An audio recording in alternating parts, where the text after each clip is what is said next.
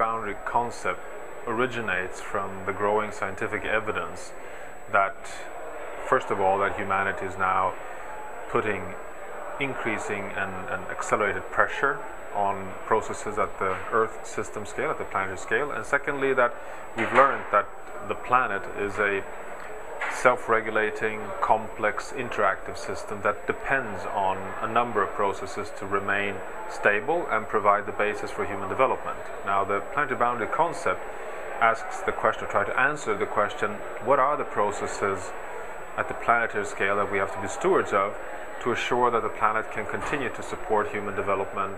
And if you can identify the processes that we need to be stewards of to stay safe, and if we can even identify thresholds and place safe boundaries around them, then it provides humanity with what we call a safe operating space for development. And when offering this concept to leading global change scientists, the answer was that we have 9 big processes that we need to be stewards of. And interestingly, of course, climate change is one, but only one among 9. And it also includes the stratospheric ozone layer, it includes ocean acidification, and then it includes perhaps less obvious or more surprising processes such as the global nutrient cycles of nitrogen and phosphorus, land use, freshwater use, the rate of biodiversity loss, and biodiversity being increasingly understood as one of the key toolboxes to maintain resilience in the planet. And then it also includes freshwater use at the planetary scale, air pollution, and toxic chemical pollution. So an identification of 9 larger processes that form and interact to say sustain the planet in a stable state. And for 7 of these 9, this research group even suggests quantified safe boundary levels. So it really starts to show that science can provide humanity with a quantifiable safe space. No, the planet is clearly in a dire state. We see that from the 1950s until today we have accelerated pressures on all the boundaries, and the drama is that up until the 1950s we see that the old model for growth and for human expansion, human use of the planetary space and the planetary resources and its ecosystems largely could ignore externalities and impacts at the larger scale. But from the 1950s onwards, we enter this exponential growth phase where we see that we're starting to have changes in the planetary scale as a whole. So it's not a coincidence that the planetary boundary concept comes right after the proposition that humanity may have entered a new geological epoch, the Anthropocene, anthros for humans, that we are now, as humanity, the largest geological force of change at the planetary scale. So the planet is under unprecedented stress. Now, still, humans and humanity is an integral part. We are part of the Earth system. We are ecosystem engineers in our own right. So this is not to, so to say, punish humanity or judge humanity in stating that we are now the dominant force. It's simply to say, well, if we are the dominant force and we depend on the Earth system for our own well-being, well, then we must simply now define boundaries within which we can operate safely. And so there's no doubt that, of course, the boundaries analysis comes at a point in time where it's urgent also to recognize boundaries.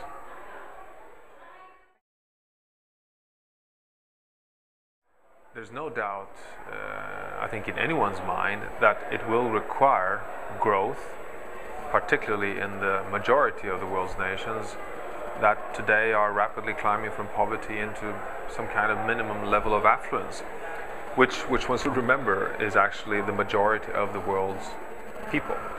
So, of course, it's not growth that is good or bad, it's simply what type of growth. And what we need to see is a new type of dematerialized growth that closes loops in all the planetary boundaries. Now, the drama is that we cannot conceive of such a growth model today, and we know that the current economic paradigm does not support a transition towards that kind of growth model. So we have big limitations in the current economic model, because it does not price natural capital fully, and it does not address the global commons. So we have an enormous challenge of building into the economic model a full economic evaluation of both local natural capital and regulating services at the global scale. And then we need to have, a growth paradigm that acknowledges that there is even here, and this is the most sensitive part, there's even here this absolute necessity of redistribution of access to capital. And when you redistribute access to capital, in this case natural capital, you automatically actually redistribute wealth, because what we fail to recognize is that the financial crisis was a tremendous subsidy on credit. It was an enormous subsidy of overuse of credit, which has been supplied for a long time by an enormous overuse and subsidy of cheap labor from poor developing countries. But the third subsidy is, of course, the planetary life support system. So the growth today in the rich parts of the world are subsidized by finance and credit, cheap labor, and natural capital. Now, if you want to sort all these three out at the same time, which we need to do, then of course it will pull down the growth trajectories for many economies in the world, which will create a large amount of turbulence, which is the dilemma, because we're addicted to growth, because it's the only way to keep stability in nations and to be able to pay off debt in economies. So nobody has the answer to this at the current state. We can only conclude that science supports that we have an enormous dilemma, that the current economic model does not respond to the needs of a global transition towards sustainability within a safe operating space. But I don't see growth necessarily being the big problem. It's rather to address the economic paradigm, where the economic model we're in. And one step towards a solution here, or two steps, is of course to redefine GDP and go beyond GDP to incorporate. So it's absurd that you increase your GDP by chopping down forest, or you increase your GDP by degrading land, or you increase GDP by intoxicating your environment. So that has to change, of course, yesterday. And then we need to put economic value on natural capital, and it can't be done without it. And a very pragmatic step in Rio would be to take this step and introduce a global carbon tax. Now, everyone talks of that as utopia, but that to me is very surprising, because in 1987 we didn't put a tax on chlorofluorocarbons to address the depletion of the ozone layer. We forbid it. We said no more freons in our cooling systems. Now, the industry was ready to move, but the industry is ready to move also now on decarbonizing our economies. So why I would say the following. The Rio conference in 1992 was hugely important. It was very successful, but it really did not address what we need today, because it was largely a meeting that produced an outcome where the goal was to minimize environmental impacts within a given growth model. It did not recognize that things now have to add up at the global scale within sustainability or sustainable boundaries. So 20 years on, we have scientific evidence to say that we are in the global phase of sustainable development, while in Rio we were largely still operating at the sector scale, or the nation state scale, or the local scale.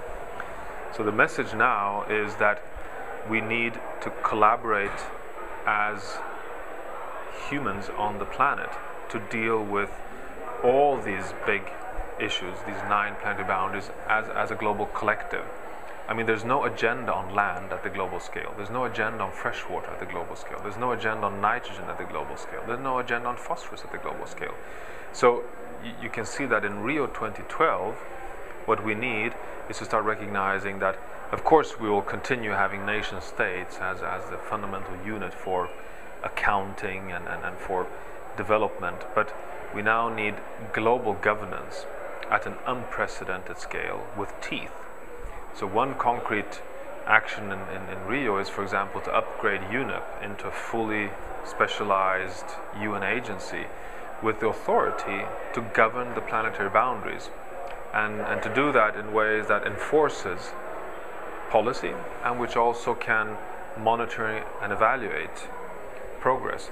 Because as we're operating now, I mean, on climate, for example, the belief that we cannot get a global agreement on climate, therefore we'll let 1,000 flowers bloom from below, is an enormous risk for humanity. Because what if it doesn't add up? And we're not seeing any evidence on any of the Rio conventions that a bottom-up approach is enough.